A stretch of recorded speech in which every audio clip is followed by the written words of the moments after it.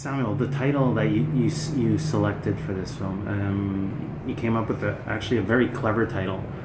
It relates to the dance, which is implied. It's visually demonstrated in the film, and there's a lot of subtext to that actual movement.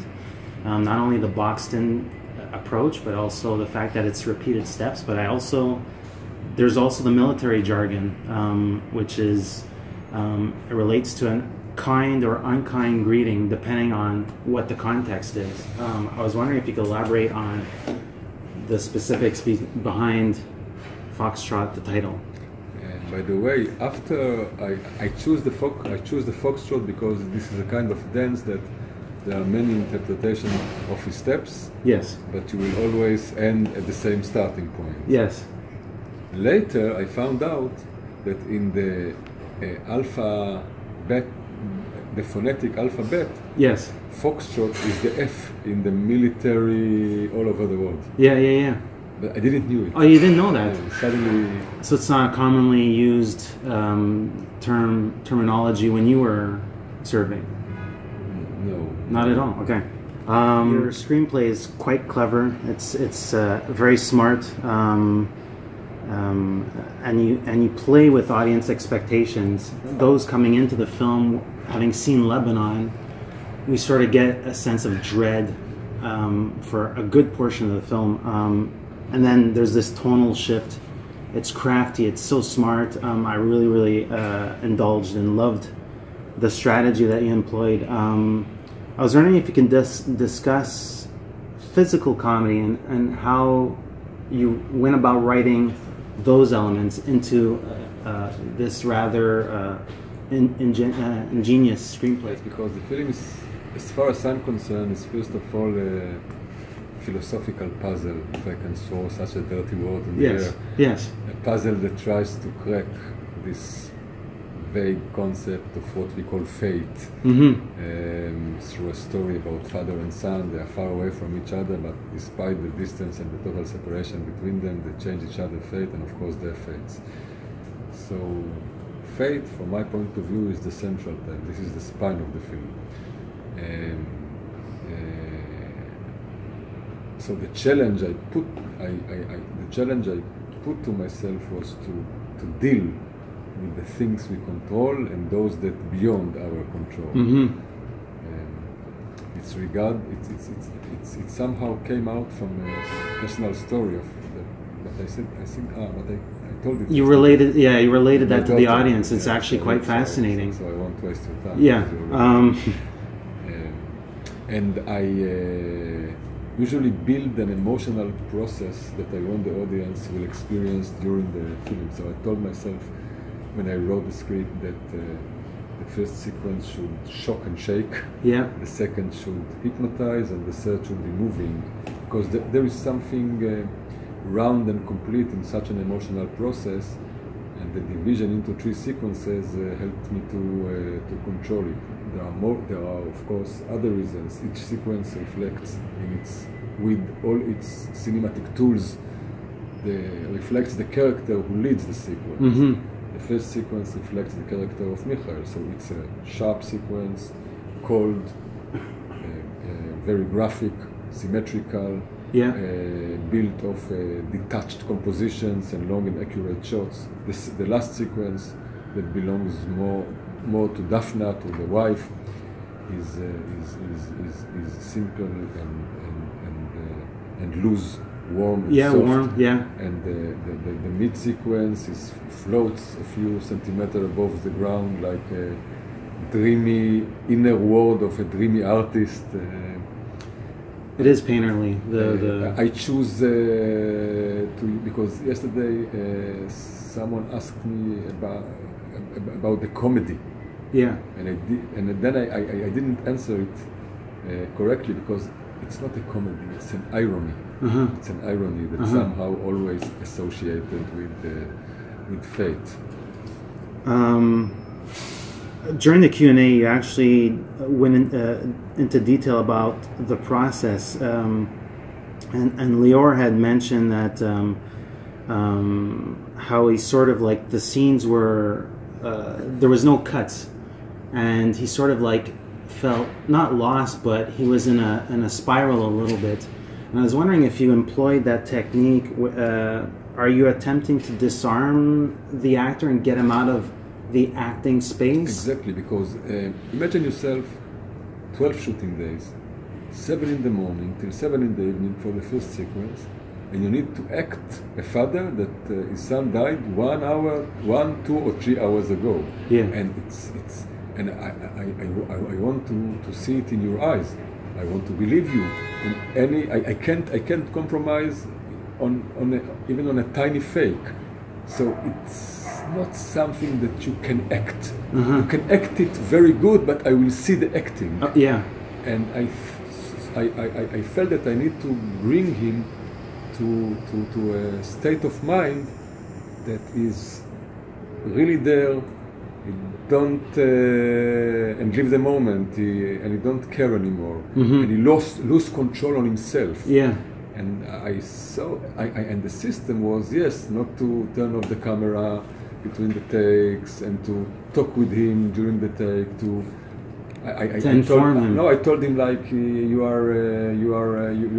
son is died from you, you asshole, you fucked it again, and it's on the character context, of course, you know, and to turn the shot into a session.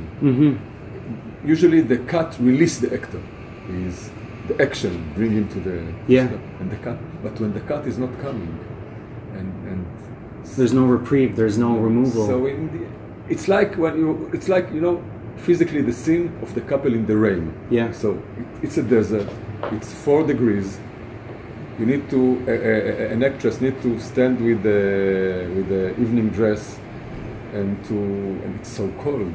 And I told her, listen, I will shoot it 10 minutes, because the first 3 or 4 minutes will be a nightmare. I won't earn nothing from that. But after you will start to experience it, at some point you will get to the stage that you will not feel the coldness anymore. You'll just be there, and you'll just live the moment. This is a kind of zone that you can produce diamond from. Yeah, and you get a sense of that humiliation of just standing there and just awaiting a fate that's unknown. You get a strong sense of that in that sequence. I was wondering if you could discuss the insertion of animation. It is quite beautiful. It's quite. It's interesting that you call it. Everybody call it animation, and this is not animation. It's drawing. Tuning. It's draw. Have two keyframes. That's all. Okay. Like he's standing on the tongue, and now he's saluting, and there is airplanes. So I think that what creates the illusion of animation is the jump between the 2 keyframes, and especially the sound. Okay, but what? Oh no, I was just saying if you could. I mean, it's a very specific choice. It was something I was not expecting. I didn't look too much into your film before going into it, but it came as it was a nice way to insert this generational idea that you have from the onset. I mean, it goes from grandparents down to the youngest of this long family, and I thought it was a curious way to sort of thread specific ideas about father and son. It was important to me that he will understand that his son knew exactly that he has a secret, that he has hiding something. That everybody has their secret because the film deals with the post-traumatic man. Usually the stereotype of post-traumatic man. The stereotype is people think that you have nightmares, you are poor, you are lonely, and in my, especially in my generation, my mother was a Holocaust survivor, so I couldn't complain about nothing. Of course not. I give the example that if I was bringing a mathematics test and the mark was 7, she used to look at it and to say, for this I needed to survive the Holocaust. So we couldn't complain. when we came back from war with 2 hands, 2 legs, 10 fingers, to say that we feel bad inside us was something unacceptable. So many men that experience war trauma try to prove that they are okay. Yeah. So from time to time they can even achieve things in their life, like they can build a successful business, make money, raise family, but inside them the soul is bleeding and you don't have any corner to download it, to kick the door, because you need to download it somehow. And I found out that a man with an X on his face express this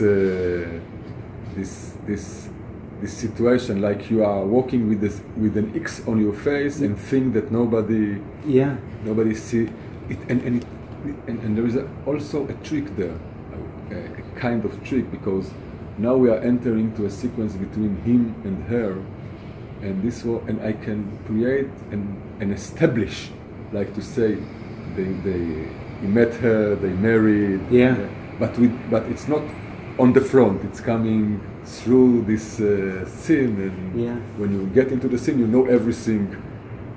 You have like a basic established to the third sequence. The production design specifically, and the checkpoint, the look and the symmetry, and obviously the physical comedy, and what were you referencing as ideas for the specific look of decay? But it's like decay, but there's almost like a surrealistic approach to it. Yes, it was because I was aware to the noise that the sequence, and especially the last scene, could evoke. That some people will choose not to see the broad picture, and it was important to me to deliver the broad picture. So I choose to do it surreal, in a way that you don't have to be a genius to understand that there is no such a roadblock, no such a specific reality. To create a situation that it's quite understandable that this is one big allegory. I mean, if people will choose to see the specific picture, I can do nothing about it, but I did my best to deliver the broad picture, because for me the roadblock is a microcosmos of society, of apathic and anxious society, and of distorted perception that comes out of a terrible past trauma. The last scene with the 2 couples, the young couples, is a climax of an unhealthy situation, a situation that's getting more and more crooked. It's not a film about a container that's getting crooked. It's a film about a situation. That exactly. The Mercedes, the car burial, expresses repress and denial. We prefer to bury the true in the mud, to recreate it rather than confront it and ask ourselves penetrating questions. And when the general, the cleaner, come and try to close the case and said what happened, and this case is closed, and if someone wants to say something, let him speak here and now. So they doesn't say nothing, but the can is falling down and rolling and saying, we are more crooked now because of you. So it was important to me to deliver a broad message. It's not about soldier kills by mistake Palestinians and cover it. It's a society that... it's not who done it. Back in your day, were women allowed to serve in the military? Was it part of their... Were they obliged? In my time? Yeah? Yes. Okay. Yes. But it's more easy for them. Because they're assigned less... Because they are not fighters. Okay. And because the army don't need all of them. So it's quite easy to find a way not to do it. Like if you say, I'm a religion, you just have to sign on a paper that you're a religion girl, and you are out of it. Okay. But boys, it's totally. It's 2 years, right? To this day. Three. Okay. 3 years. And I choose the army because the army is a reflection of our society, because it's not something that you choose to do. It's something that everybody does. Yeah. So it's like a mirror. Yeah. For our society. And it was, and to tell you the truth, I wanted to somehow break this holy cow, because if, for example, I would have done a film about a terrible crime that happens in the police, the day after, nobody would said, "Oh, it's a shame for the police," or something. They would understand this is a film. Yeah. It's okay, but if you touch the and I did it in a provocative way, because I think that this is the job of art, of creation, to not to be nice and gentle and nice to everybody, to extreme the situation, to provoke it, to raise discussion, to raise the people will start to talk about it, because this is the problem. It's like a taboo. You can't talk about it. It's army. It's the best moral army. I mean, the best moral army in the world. You can't be moral as a soldier. I mean, I remember that in Lebanon, we entered a village and they told me that in every second balcony there is a terrorist with missiles against tanks. Yeah. And in other balconies you have families. Yeah. So if you hesitate, you will die. Yeah. If you won't hesitate, you will kill families. So what are your options to be moral? I mean, this is a legend, to be moral. You can't be moral. Well, thank you very much for your time, and congratulations on the award back in Venice. I'm sure that's a great validation after a long gestation period where you took your time on this brilliant screenplay and film. So congratulations, and thank you very much, Hannah. Thank you.